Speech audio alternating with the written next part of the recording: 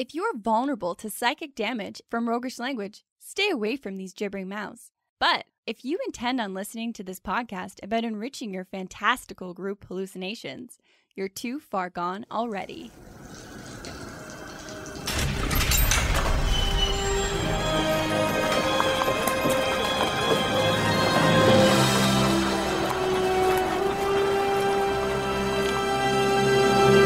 Your next game is going to be a major level up, and here's why.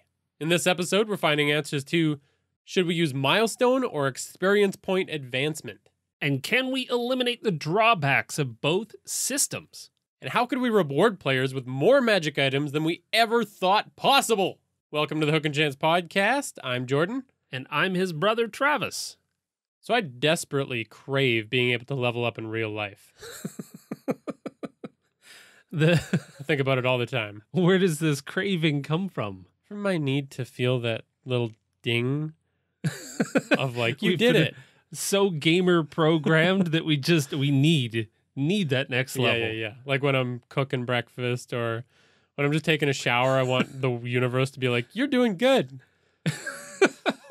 That explains the scream from the kitchen the other morning. Where the fuck is my level up? Where's the experience bar? Exactly.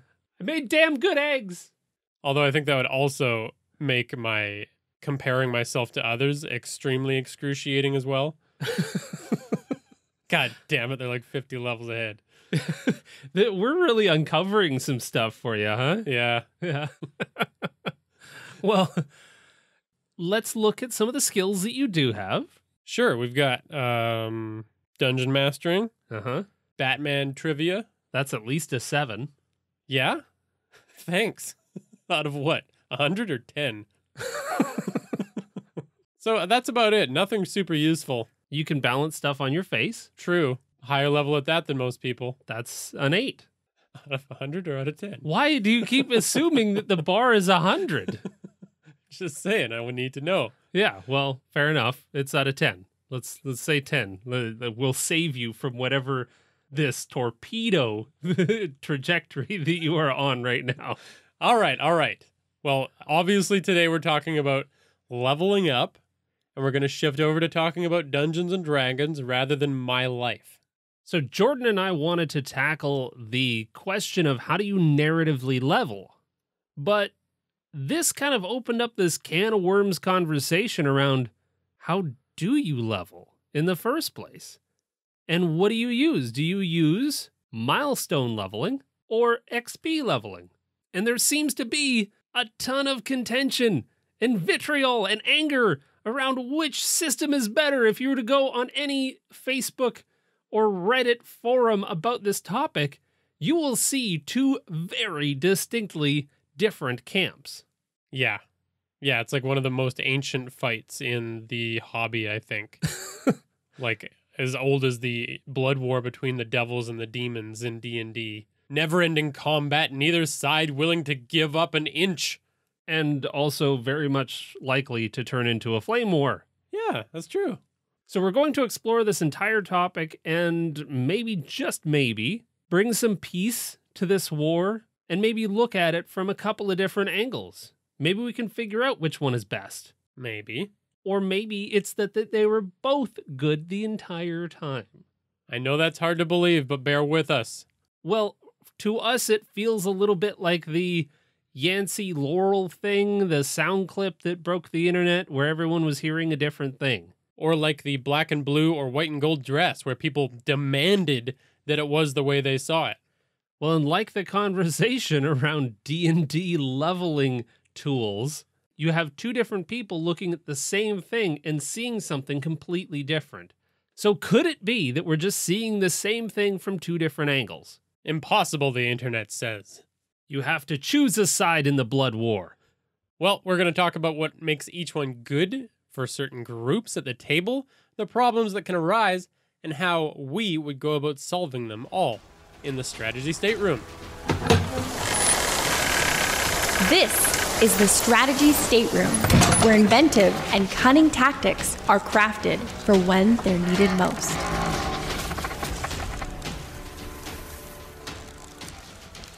So as we dive into this whole topic about XP and milestone leveling, it might behoove us to do a bit of a recap. Behoove! So if you're new to this conversation, according to D&D and many other tabletop RPGs, players gain character advancement and unlock new abilities as your character goes on adventures and overcomes challenges. That's the vague terminology used in the book. He or she gains experience, represented by experience points. Seems simple enough. Sure. So the XP system. Specifically, D&D has challenge ratings attached to monsters, and those challenge ratings correspond to experience points. And then, on page 82 of the Dungeon Master's Guide, you have tables that can help you choose the right amount of XP to give based on a particular challenge. Then, of course, there is also guidance to, number 1, determine the XP threshold. Then, number 2, you have to determine the party's XP threshold. Then, number 3, total the monster's XP. And then number 4, you actually have to use the XP multipliers for multiple monsters. And then you have to add or subtract based on the party size. I hate this. So did a lot of people. So not surprisingly, many DMs have tossed this system entirely for the milestone system. Which is where you level up when the Dungeon Master thinks it's appropriate, or you've accomplished something worth character advancement, a major goal of some type. It's simple and streamlined, and you do zero math in the calculations. And a lot of folks really tend towards this style of leveling because it can fit really well with your story. But in order to really give these two systems their day in court, we should go through some steps. So first, we're going to look at using XP-based leveling. Then we're going to look at using milestone leveling and see how these different approaches affect your games. And then we're going to see if we can maybe find a nice approach that blends, dare we say, both. Neat. All right, so let's get into the conversation about experience-based leveling without just shitting on it. Because I think you know that we have a preference. But with this approach, you get more control over what kind of gameplay gets rewarded. And you can reward much more than simply killing monsters. You can give out experience for great roleplay or creativity or character development. You can kind of tailor the game to what you all find important at the table. That being said, new DMs often come to the intuitive conclusion, based on the way that all of this is worded and designed, that the goals of Dungeons & Dragons are to kill monsters. It took me a while to get over that hump and realize that there are a lot of more interesting goals to throw at the party than simply killing a monster. Yeah, it's kind of where a lot of folks tend to start, because it is inherently baked into the game. There is an XP system, and attached to that is a whole bunch of monster challenge ratings that account for some XP. And if you kill the monster, you get the XP. The challenge here is that the monsters give the XP, and player characters' abilities are mostly focused on killing.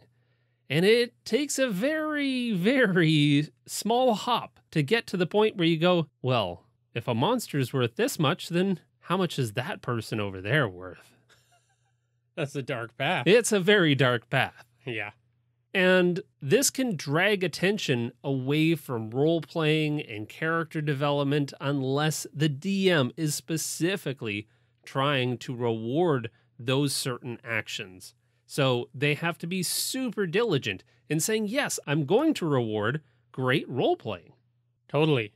Like, do not give experience points out for killing innocent townspeople, perchance. Unless everyone's down for that evil campaign where they become the villains, of course.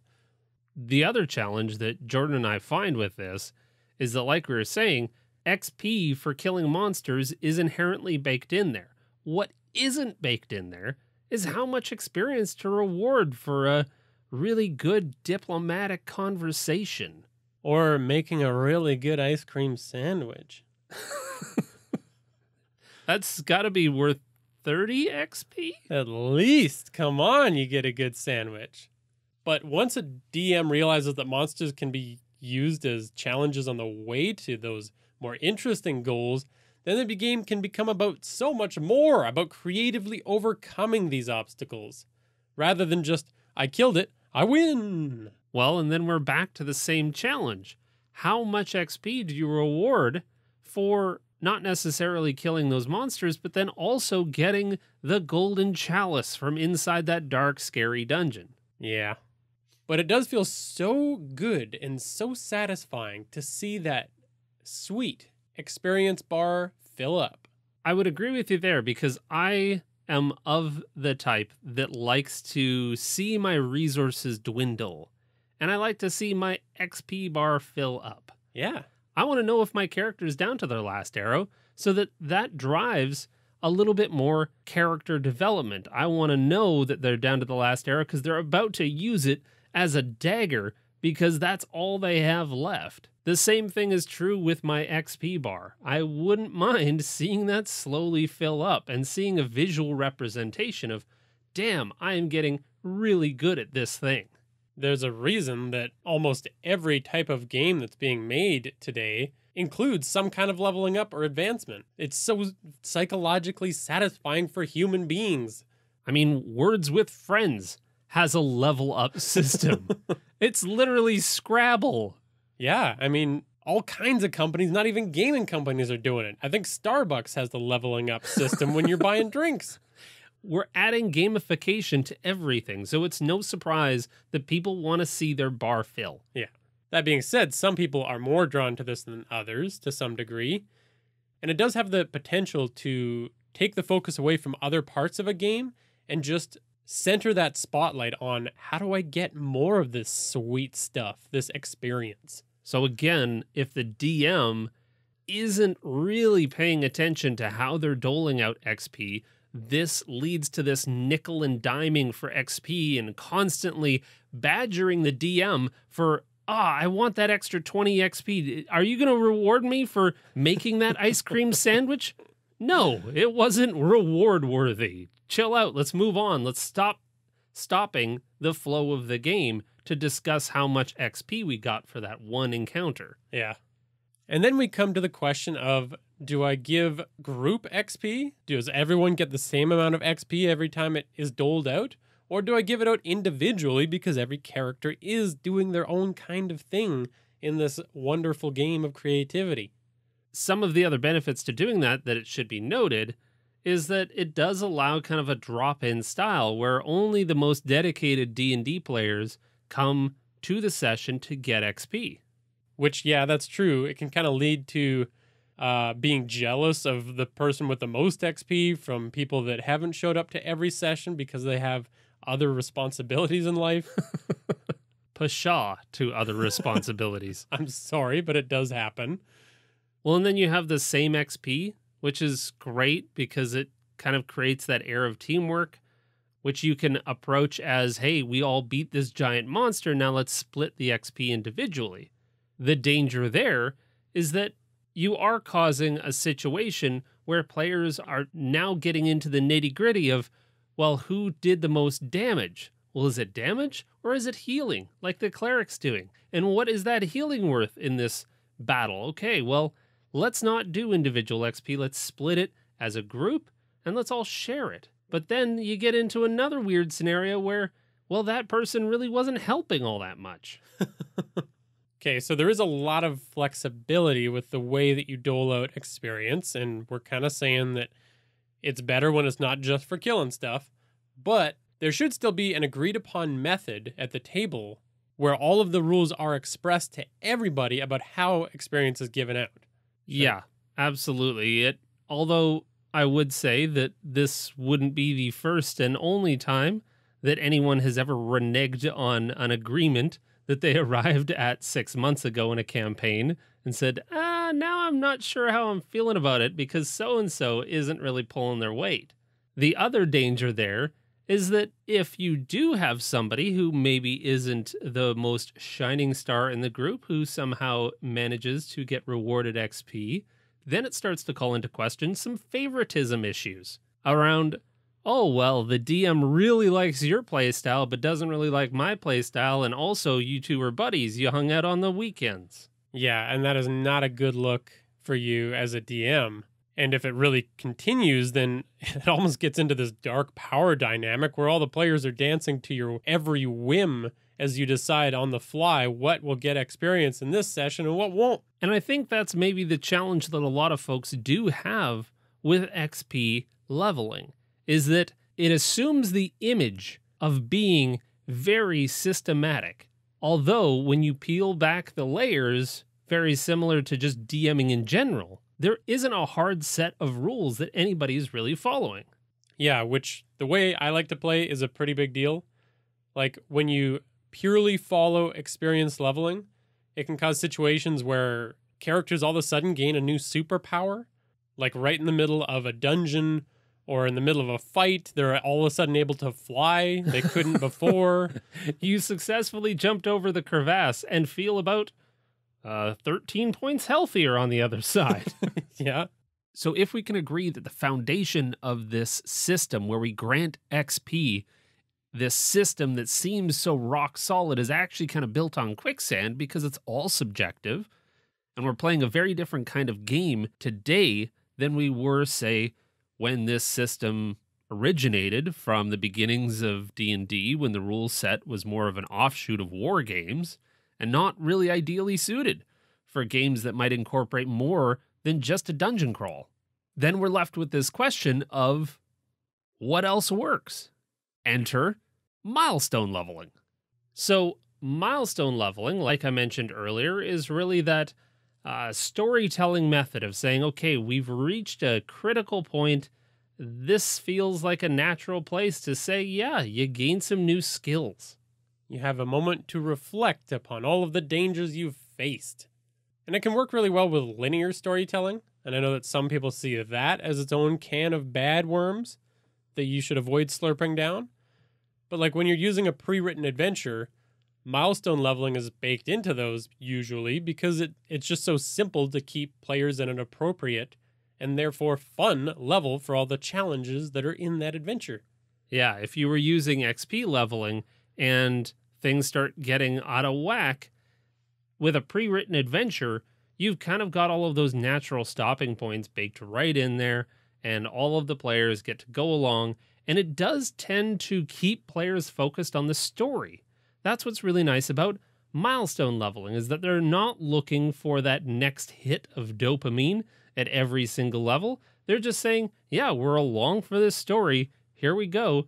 I'm going to forget about this. You tell us when we level up. Yeah, and then it'll be really fun when we do. And it's not limited to that. It also helps when you're running an adventure of your own design in the same kind of way. It helps with the story structure overall. You can sit there and plan out some good moments for level ups.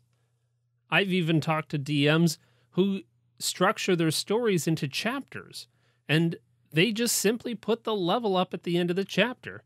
They treat each section of their game very much like it's a pre-written adventure. Hey, we're going to do this one story, and when we get to the end of it, then you level up. Then we move on. Now, the challenge with this approach, it is not faultless because this can often create an environment where players just assume that they have no say in the story direction and that they're on a linear path. That choosing the safe or dangerous path really doesn't have any effect on their character progression. Therefore, why bother? Right. Like why explore the world even? Why do anything but that main story quest if I want to level up? I'll just kind of sit here until the DM throws story at me. And if the DM is sitting there really rigidly following that plan, that can be bad. Like sometimes I start this way and then get weird with it when the players do want to go off track.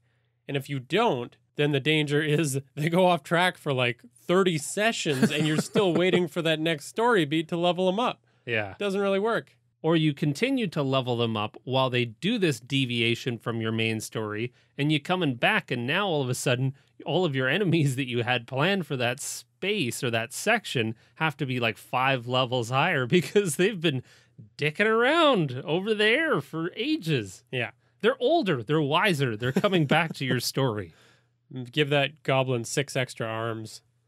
What I like about milestone leveling is that it's really cooperative. When everyone's leveling up at that same time and there's no real question of when it's going to happen, it prevents any of that power envy from creeping in. That's true. And it really does just allow all of the players to be on the same scale. And that's kind of the way that D&D is built, especially 5th edition, is that all of the players are scaling at the same time. They're getting new cool powers around the same stages in their character's journey. And listen, I know that characters can be different levels, but anytime I've been on the losing side of that, on the lower level side of that equation, I'm not enjoying the game nearly as much. I don't know if that makes me a piece of trash or not. That's just the way I feel about it. I think it simply makes you human, because there is only one way to lose, and that is feeling like you're losing in a storytelling game. Cooperative storytelling. The other downside to this whole cooperative storytelling piece is that it does leave the opportunity for certain players who are not nearly as invested in the game to simply coast. Like when you're not fighting for every scrap of XP that the DM could possibly hand out, why try harder? This would really allow anybody knowing that, hey, my level up is coming. As long as the entire party is still alive and I'm not dead, I'm going to get leveled up at the next milestone if we make it to that story beat. Here we go. You know what? I'm just going to shop on Etsy on my phone instead. Yeah. I was thinking in-game, not out of game. I was thinking like sitting back, smoking cigars and chewing bubble gum, but... Well, there's that too. Another thing I like about it, though, is that it's a much easier approach for new DMs. Like we said, we got less math going on, less learning about all these specific encounter balance rules. You just give a level up when it feels right. Just surf it like a wave and do it when you feel it. Easy, hippie. There's a lot of skills in this game to master, and experience is one that you can set aside for later once you've got some of the basics down. Narrative leveling really does give the players a lot of emphasis on just get into it and roleplay your character. Since there isn't a lot of XP built into the systems, this is all we have left. We have narrative. We have role-playing. This is what we're here to do, and therefore the milestone allows players to just kind of relax, get into character, enjoy the journey, enjoy the story that the DM has crafted. I'll agree but disagree, and I'll fight back a bit by saying that's what some people are there to do, but other people are there for that gritty, deeply mechanical experience. That's fair. And that's why this is such a discussion. But the more time I spend with milestone leveling, the more I can integrate storytelling opportunities into the character's level ups. Especially my character's level ups if I'm playing in a game like that. Like, does my character spend some downtime developing their skills, or do they have a moment of revelation before an important challenge? How am I leveling up in the story world? Well, don't give away too many of those, because I think we're going to dive more into some of those narrative reasons how you can level up and how you can work it into that story piece, because that is also incredibly important and incredibly juicy, and that's what I'm playing for. Absolutely. Okay, so if we're going to create a new kind of system, we need one that will solve some of the challenges of the different types of leveling. So we've got XP leveling, which introduces a ton of complicated math. You've got balance issues of players that don't show up to a game, and then all of a sudden you got balances all over the place. And then you kind of have the leveling up at odd times of XP leveling that's kind of a challenge. Then you have the lack of role-playing rewards that is kind of sitting with XP leveling, that you don't specifically get rewarded for great roleplay. And then on the milestone side, you've got the challenges of kind of player autonomy and kind of taking decisions of milestone leveling because they don't feel like they can direct the story necessarily. Then you have the problem of players potentially coasting because they know that their level up is coming no matter what they do. And the lack of risk taking in milestone leveling because, God, if I can just stay alive, then I'll make it to that next milestone. Yeah, that's a lot of issues. So if we were to propose a system that did try to address some of these, this is what it would look like. You could simplify it by making each level 3 to 5 experience points, if you want to call them that, or you could call them milestones. Or character growth points to a particular level. Right. So this kind of goes back to that whole Yancey Laurel thing, is the difference between handing out 1 point, which is milestone leveling, or 10,000 points, which is XP leveling. Pretty much. You're just simplifying it to 5 so that there's a few more stages than 1. Yeah, and a few less than 10,000 or 30,000. Okay. Well, an Adventurers League seems to work fairly well, so seems like a great system. True, but I think it can address more of these problems if you allow players to choose their own points. They reward themselves throughout a level rather than you saying, as the DM, you get a point. Wait a minute. That sounds like complete anarchy that you were proposing by giving the players the control of when they level up? Right, and I see your concern, and it's valid. I'm now level 70. But you can't do that because the third rule is that each member of the party is unable to actually level up until every character has their points for that level. And those points are going to be based on, whatever everyone values. Now, if everyone at the table does love killing stuff, then they're getting points for killing stuff. But if they want to base it more on big role-playing moments or social or character arc development, whatever they want, they can reward themselves for. So you have a rogue who's an assassin who is literally killing people and cleared all 5 people off their list. And since this was core to their character, they chose these events as the points that they would accumulate and be required before their next level. Whereas you have, say, the cleric who gets blessed by their god and shown a higher level of consciousness, and they gained all 5 points all at once. And then the druid gained their points from touching a lot of cows. Stop touching those cows. Like petting. That's weird. Petting them. Touching is another word for petting. Come on.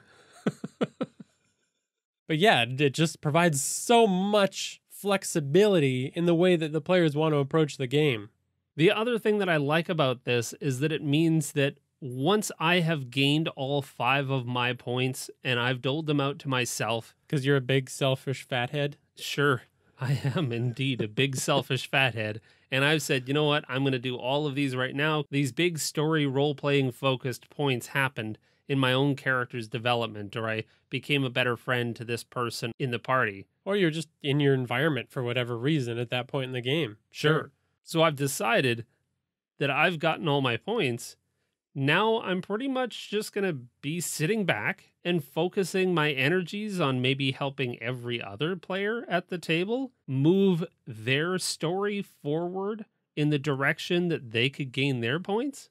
And at best, that means you're invested in everyone else's characters. And at worst, it means you, the spotlight hog, are sitting back and allowing someone else to take the spotlight so that you can move to the next point and get your spotlight back. Wow, I think that works. Perhaps it will. Well, I think that solves a lot of the issues that we talked about. No complicated math. You got player autonomy in there. They determine their own milestones. You've got balance issues taken care of because they're all leveling up at the same time. They're not leveling up at weird times that they don't think is appropriate or in the middle of combat.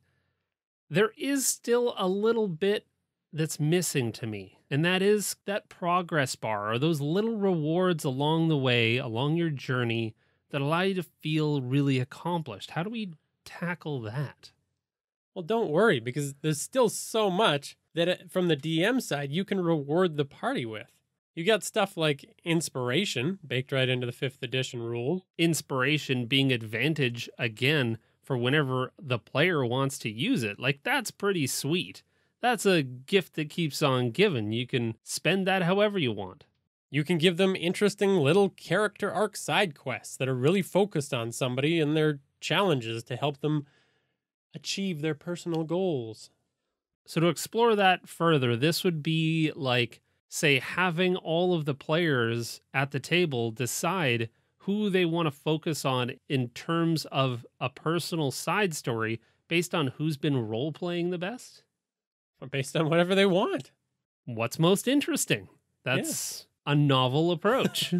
And finally, something that we all cherish, close to our hearts, is treasure, magic items, the lifeblood of D&D. No, because then you get into that scenario where everybody has a +3 sword, and you can't give them any more overpowered treasure because it's throwing your whole game out of the whack. Yeah, they've got gauntlets that can punch gods from this plane of existence and boots that rocket them around the planet. But we've got a solution for that too. In the Temple of Inspired Hands, we're going to talk about how to approach magic items in a way that doesn't break everything every time. This is the Temple of Inspired Hands, where amazing products and revolutionary ideas are brought to light.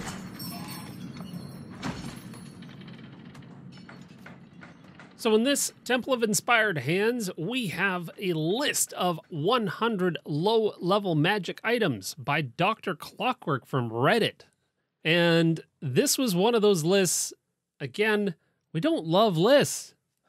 We're not list people, but we seem to find some pretty good lists. Well, that's because we sort through all the crap ones, because mostly when it comes to a list like this, I'm so excited to see it, and then I'm just not really, pumped up by what's on it. Yeah, you'll take 1 or 2 ideas from the list, and it'll make your sub-list of 2, which really isn't a list.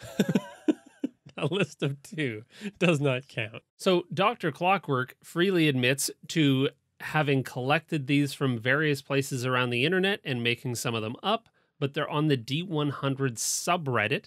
And of course, we will leave a link in the show notes so you can go and find this list.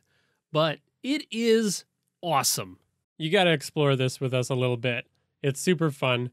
Some of the nice things are that every one of these items is exactly what they say in the title. There's precisely nothing that's game-breaking about these items. Every one of these items is a total banger. Some of them are funny, some of them are cool, some of them are great references to pop culture. This list is just fantastic. And I don't know if you have these moments in your games where you're DMing, but you just think, I want to get weird. I want to put something weird in right now, and I don't know what to do. Well, and here's the other challenge that I have with magic items.